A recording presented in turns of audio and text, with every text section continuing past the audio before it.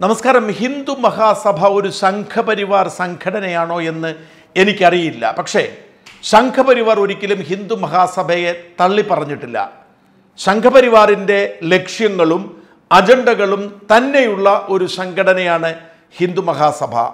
RSSൻ്റെ ആചാര്യന്മാർ സൃഷ്ടിക്കപ്പെട്ടത് ഈ ഹിന്ദു മഹാസഭയിൽ നിന്നാണ്. നിർഭാഗ്യവശാൽ ഈ ഹിന്ദു മഹാസഭയുടെ ഇപ്പോഴത്തെ നേതാക്കന്മാർ, മുൻപത്തെ നേതാക്കന്മാർ നല്ലവരാന്നല്ല, ഇപ്പോഴത്തെ നേതാക്കന്മാർ വിവരക്കേടിൻ്റെ കയ്യും കാലും വെച്ച രൂപമായി മാറുന്നു. ഒരു മഹാരാജ ചക്രപാണി എന്നോ മറ്റോ പേരുള്ള ഒരാൾ, അയാൾ ആ സംഘടനയുടെ എന്നല്ല സംഘപരിവാറിൻ്റെ അന്തസ്സ് കളയുകയാണ്. ഒരു തർക്കവും വേണ്ട.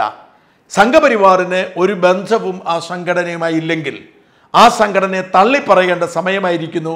അതിനെ സംഘപരിവാറിൻ്റെ ലേബലിൽ ഒട്ടിക്കാതിരിക്കാൻ ആ സംഘടനാ നേതാക്കന്മാർ പറയുന്ന വിവരക്കേടുകൾ തള്ളിപ്പറയാൻ സമയം അതിക്രമിച്ചിരിക്കും. കൊറോണ വൈറസ് ബാധിച്ച അന്നു മുതൽ ഈ ഹിന്ദു മഹാസഭയുടെ നേതാക്കന്മാർ വിവരക്കേടുകൾ വിളമ്പിക്കൊണ്ടിരിക്കുന്നു.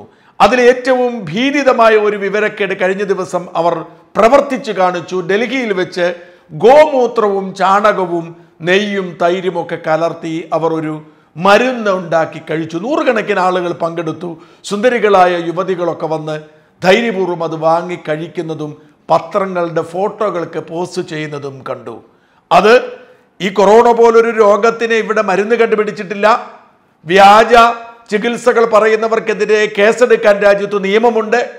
അതിനിടയിൽ കൊറോണ ബാധിക്കാതിരിക്കുന്നതിന് വേണ്ടി അവർ ഇങ്ങനെയൊരു അഭ്യാസം കാണിക്കുമ്പോൾ അതിൻ്റെ നാണംകേട് എവിടെയാ എന്ന് വെച്ചാൽ ഇത് ലോകത്തെ സകല മാധ്യമങ്ങളും എഴുതി എന്നതാണ്. ഞാൻ ഒരു ദിവസം ആരംഭിക്കുന്നത് അന്താരാഷ്ട്ര മാധ്യമങ്ങൾ വായിച്ചുകൊണ്ടാണ്. ഞാൻ ഇന്ന് രാവിലെ വായിച്ച daily mail, daily express, guardian മുതലായ പത്രങ്ങളിലൊക്കെ വലിയ വാർത്തകൾ, പ്രത്യേകിച്ച് ഇവർ വളരെ കളർഫുള്ളായ വസ്ത്രമാണ് ധരിക്കുന്നത്. അങ്ങനെ കളർഫുള്ളായ വസ്ത്രങ്ങൾ ധരിക്കുമ്പോൾ സുന്ദരമായ ചിത്രങ്ങൾ എടുക്കും. വിദേശ മാധ്യമങ്ങളുടെ ഒരു പ്രത്യേകത, നമ്മുടെ മാധ്യമങ്ങൾ അങ്ങനെയൊക്കെ തന്നെയാണ്. സുന്ദരികളായ പെൺകുട്ടികൾ, അല്ലെങ്കിൽ നല്ല വേഷം ധരിച്ച പെൺകുട്ടികൾ, അല്ലെങ്കിൽ അല്പവസ്ത്രം ധരിച്ച പെൺകുട്ടികളുടെ പടം അവർക്ക് കൂടുതൽ പ്രാധാന്യം കൊടുക്കും. അതുകൊണ്ട് തന്നെ ഇവിടെ നല്ല വേഷം ധരിച്ച കുറേ പെൺകുട്ടികൾ ഈ ഗോമൂത്രം കുടിക്കുന്നതിൻ്റെ ചിത്രങ്ങൾ കൂടി വന്നപ്പോൾ ഇതിന് വലിയ പ്രാധാന്യം കിട്ടി.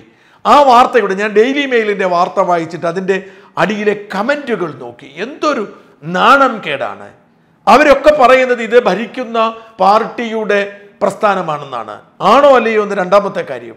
അതായത് രാജ്യം ഭരിക്കുന്ന ഹിന്ദുത്വ പാർട്ടിയുടെ ഭാഗമായിരിക്കുന്ന ഒരു സംഘടന ഈ കൊറോണയ്ക്ക് വേണ്ടി ഈ ഗോമൂത്രം പ്രചരിപ്പിക്കുന്നു എന്ന് പറഞ്ഞ് വാർത്ത വരുമ്പോൾ ഇന്ത്യക്കാരിപ്പോഴും പ്രാകൃതരാണ് എന്ന തരത്തിലുള്ള പ്രചരണമാണ് നടക്കുന്നത്. സങ്കടകരമാണ്, നിരാശാജനകമാണ്.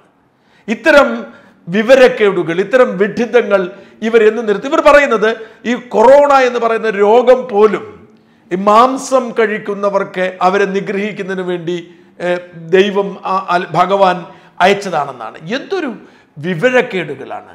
അശാസ്ത്രീയമായ കാര്യങ്ങൾ പറയുന്നു, പ്രചരിപ്പിക്കുന്നു. അത് പറയട്ടെ, പക്ഷേ അതിനിങ്ങനെ ഒരു പരിപാടിയുടെ കളർ കൊടുക്കുമ്പോൾ അത് വലിയ വാർത്തയാകുന്നു. നാണം കേടോടുകൂടി മാത്രമേ ഈ വാർത്തകൾ കാണാൻ കഴിയൂ. ഞാനിത് ഡെയിലി മെയിലിൻ്റെ അടിയിലെ കുറേ കമൻറ്റുകൾ വായിച്ചിട്ട് ആ വാർത്ത ഞാൻ പെട്ടെന്ന് ക്ലോസ് ചെയ്യുകയായിരുന്നു. എന്തൊരു തെറിവിളി, എന്തൊരു കളിയാക്കൽ, എന്തൊരു പരിഹാസം. ആരെയാണ്? ആ നടത്തിയവരെ അല്ല, ഇന്ത്യയെയും ഇന്ത്യക്കാരെയും. അതായത് ഒരു വിവരമില്ലാത്ത ഒരു നേതാവും വിവരമില്ലാത്ത ഒരു സംഘടനയും ഒരു രാജ്യത്തെ അപമാനിക്കുന്നു.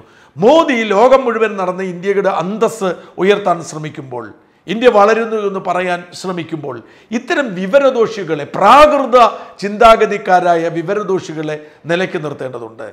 ക്രിസ്ത്യാനികളായ ഒരു വിഭാഗം പേർ അവർ പറയും, എന്താണ്, പ്രാർത്ഥിച്ചാൽ മതി, ചില അച്ഛന്മാർ കൈവച്ചാൽ രോഗം മാറുമെന്ന്, രോഗശാന്തി ശുശ്രൂഷ. ചില മുസ്ലിം പണ്ഡിതന്മാർ പറയുന്നു, എന്തോ വെള്ളം കുടിച്ചാൽ മതി, പ്രവാചകന്റെ മുടിയാണത്രേ. അതിൻ്റെ മറ്റൊരു ഹീനമായ രീതിയാണ് ഗോമൂത്രം കുടിച്ചാൽ കൊറോണ മാറുമെന്ന്. അങ്ങനെയാണ് പിന്നെ എന്തിനാണ് ഈ ആശുപത്രികളൊക്കെ? ഇതിൻ്റെ ഒന്നും ആവശ്യമുണ്ട്. ഗോമൂത്രം മാത്രം കഴിച്ചാൽ പോരെ. അവർ കുടിച്ച്, അവർക്ക് കൊറോണ വന്ന ഗോമൂത്രം കുടിച്ച് ജീവിച്ചോളൂ. ആര് പറഞ്ഞു? ഇന്ത്യ ജനാധിപത്യത്തിൽ ആർക്കും എന്തു വിഡ്ഢിത്തവും കാണിക്കുന്ന അവകാശമുണ്ട്. പക്ഷേ ഇതൊരു സംഘടനയുടെ ലേബലിൽ നടത്തി അതിൻ്റെ പടങ്ങളൊക്കെ പത്രത്തിൽ കൊടുത്ത് ഈ രാജ്യമാണെന്നാണ് കിടുന്നത്. ദയവായി ഇത്തരം വിവരം കെട്ടവന്മാരെ നിലയ്ക്ക് നിർത്താൻ മോദിയും അമിത്ഷാ എന്തെങ്കിലും ചെയ്യണം. അശാസ്ത്രീയതയ്ക്ക് ഇങ്ങനെ പ്രചരണം കൊടുക്കരുത്. രാജ്യത്തെ ഇങ്ങനെ മാനം കെടുത്തരുത്. സംഘപരിവാറിൽ വിവരമുള്ള ഒരുത്തനുമില്ല എന്ന് പറയാൻ വിശ്വസിക്കാൻ പ്രയാസമാണ്. വിവരമുള്ള കുറച്ചുപേരെങ്കിലും ഉണ്ടല്ലോ. ആ വിവരമുള്ളവരോടെങ്കിലും പറയൂ ഇത്തരം ഊളകളെ മര്യാദയ്ക്ക് നിർത്താൻ.